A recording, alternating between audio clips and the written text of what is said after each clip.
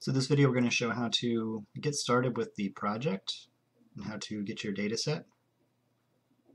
So we have found a nice database for you to use, and there's a link right there in the instructions for the project Unit 1. So go ahead and start by clicking on that. And this is the ICPSR database. And if you try to go ahead and download data, it's going to ask you to create an account. So that's probably the first thing you want to do is go ahead and create an account. Click on Login, Create Account there. I've already created an account, so it has my login information. But if you're a new user, go ahead and hit Create Account. And then fill in the information. We are not an ICPSR member institution, but that will not affect this, this process. You will not receive a bunch of email or spam from this site. I've done this, and I've only gotten the one verification email. So you complete this form, and then it should send you an email, or just create the account, and at that point you can go and log in with your email and password.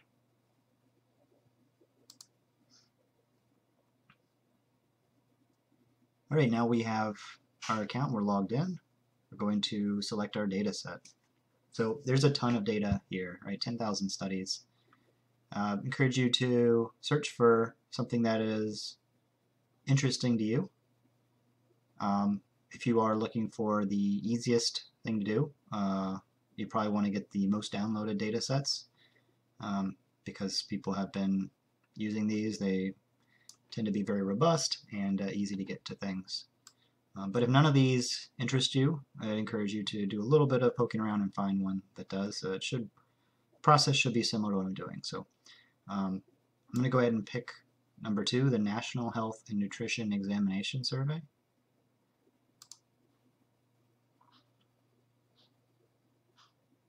So you get to the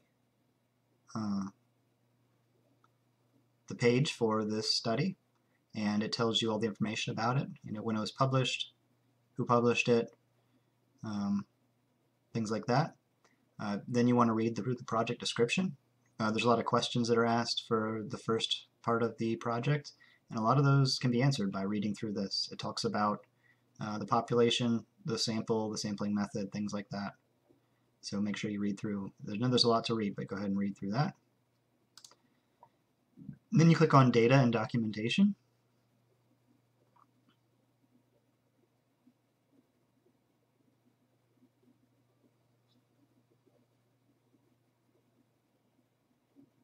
Takes a little while to load, so there's a lot of data. And here we have the data kind of broken down for a lot of different studies. They're focusing on things like body measurements or blood pressure, etc. So, you know, now scroll through these and get something more specific to what you're interested in, be it nutrition or maybe allergies or maybe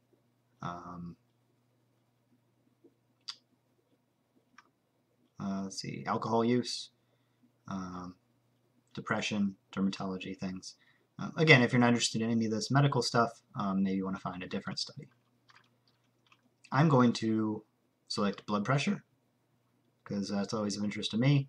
And this specific blood pressure one is now going to be off limits for the class since it's the demo one, so you make sure you pick a different one.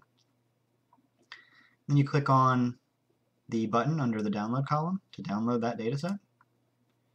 And you get a couple of options, and you want to select delimited. If delimited doesn't show, and CSV is another one you can pick, if that doesn't show, and there's nothing mentioned about spreadsheets or Excel on there, then it might be no good. So just contact me. I can take a look at it and double check. But it should say delimited because most of these will have that option. So we select delimited. We get a terms of use agreement, right? And then we hit agree. And then it should download this. It downloads as a zip file and downloads automatically. My computer goes to the downloads folder. Then you want to unzip or open this up. I'm able to just open it up on my computer. And I'm going to keep going in until I get to the actual data, which is here labeled data.tsv. So it should be a TSV file in there somewhere. And then I want to go ahead and I'm going to copy that, and then I'm just going to paste it back here outside the zip file. Alright, so it's now accessible without being unzipped. And we unzipped that one piece. We're now ready to import it into Excel.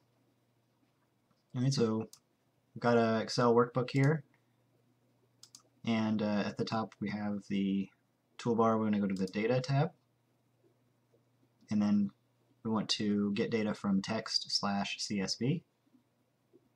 Right, and this isn't a text file, but it's close enough. Right. So then we go to where that file is located. Again, I did it in Downloads. And no items match the search because it's looking for text files, right? And this isn't a text file, it's a TSV file. So just say look for all files, then grab that TSV file, then hit import.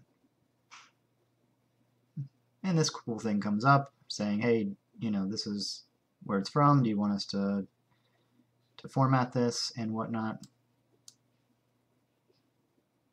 Right, and then just go ahead and say, yeah, sure, load it up. Right, and these data sets are very large.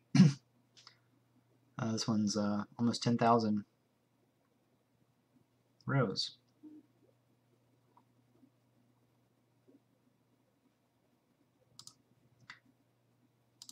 Okay, so now we see a bunch of numbers here. Let's try to make sense of this.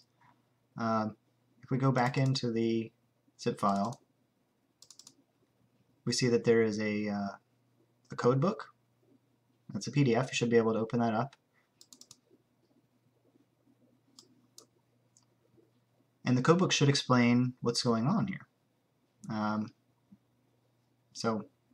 Obviously we know this is that NHNES survey, right? And we're looking at the examination of blood pressure, so that matches. And if we get it in there, it should start explaining what the columns in the spreadsheet are one by one. So notice it says SEQN, and that's the first column is with that header, SEQN. And it's basically, that's the number for the people, right? The individuals in the study. So it's anonymous data. You don't actually put out people's names, so they gave everybody a number, and that way they can keep track of, you know, what demographics people are in and that kind of thing. So those numbers just are assigned to all the patients or individuals in the study. Next one, PEASCST1. You can see that matches with the header in column B. And this is your blood pressure status, right? And it's a value 1, 2, or 3 based on whether the blood pressure has been completed or partial or not done. All right, and then it goes on like that. So now you want to look through here and you want to find something that's specifically of interest.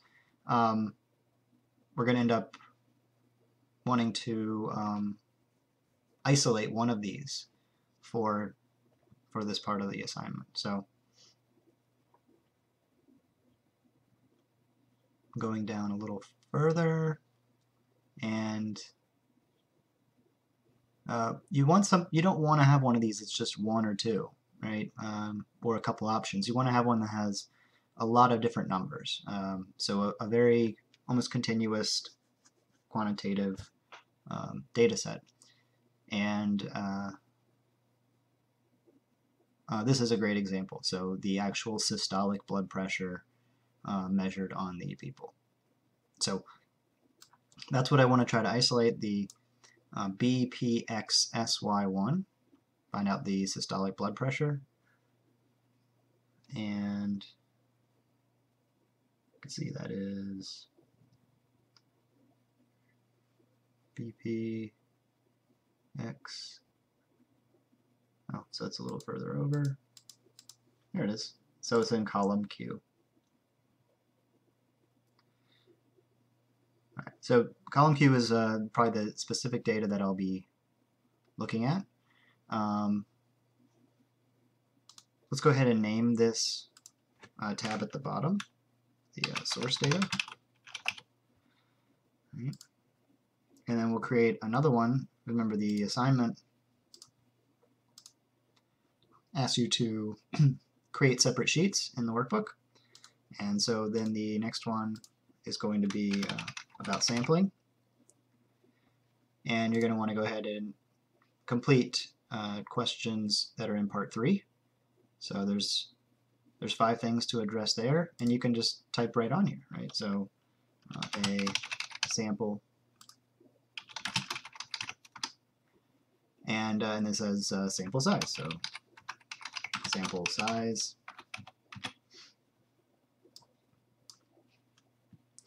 and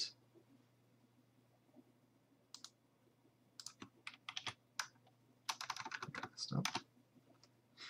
And then we'd actually have to go into the data set and figure out the sample size. So some of these things will be determined from the data set, and some of them will be determined from information about the data set. So things like sample size can be determined from looking at how many numbers there are here, right? And you know, when you select a column, it does actually count how many cells there are, right? So you'll see the sample size can be determined quickly from that without having to count them. And we said earlier that a lot of the information about sampling and population should come from here. But if you want more, you can maybe look in scope of project.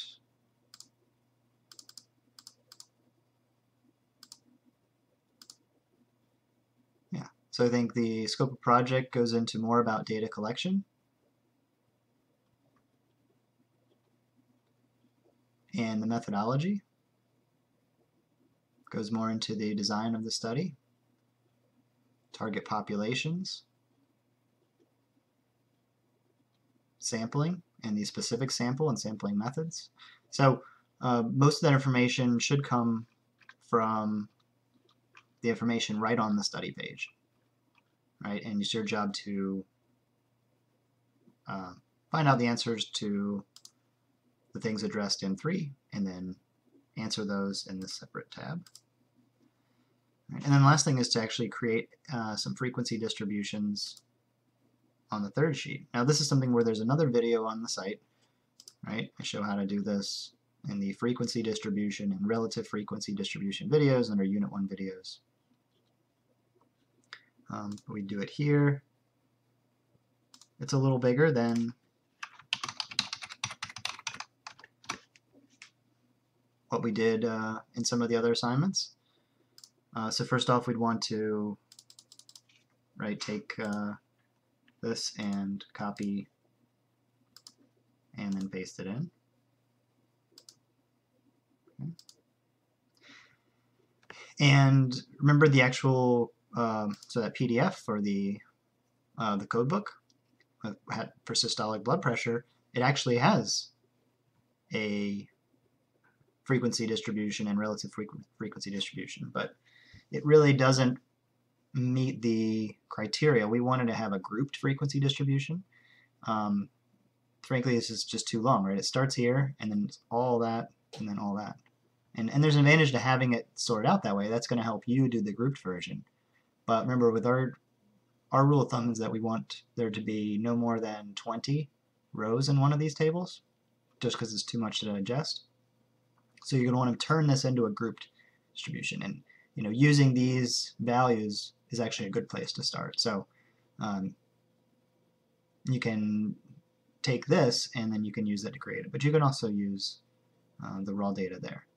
So go ahead and create your frequency distribution and relative frequency distribution right on this spreadsheet, and then when you're done, you can save it and click here, and then upload your spreadsheet, right? And then of course save it, because we'll be adding on to the spreadsheet throughout the semester.